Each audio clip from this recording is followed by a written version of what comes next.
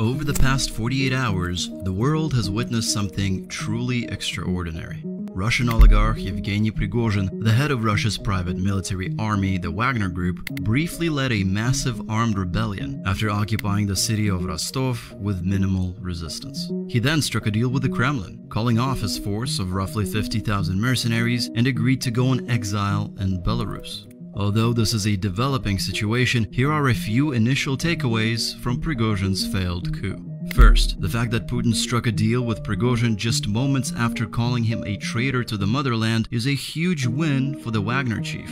Very few Russian men have threatened to storm the Kremlin and live to tell the tale. Of course, this is assuming that Prigozhin is still alive by the time you're watching this video. Second, there is an evident leadership vacuum in Moscow. Putin took hours to publicly respond to the crisis, and the Russian army had no desire to put up a serious fight against the rebels.